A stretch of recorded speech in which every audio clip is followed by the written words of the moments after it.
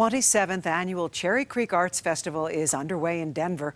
Hundreds of local, national, and international artists are featured. Our Kelly Worthman gives us a closer look.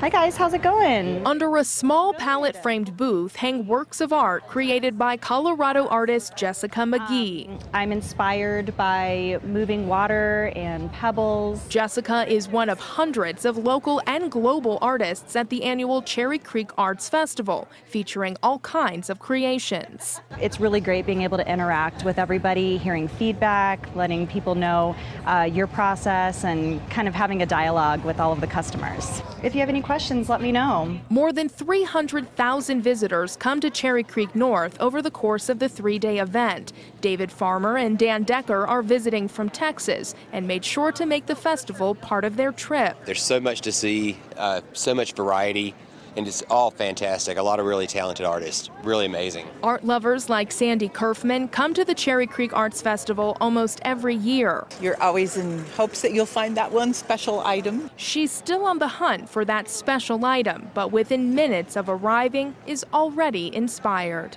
Some of the paintings like this vibrant color that you're just kind of explodes in front of you. And that inspiration is what artists like Jessica hope to share. I only paint when I'm in a really good mood, so I want to make sure that, I am passing on that happiness to other people. In Denver, Kelly Worthman, CBS 4 News.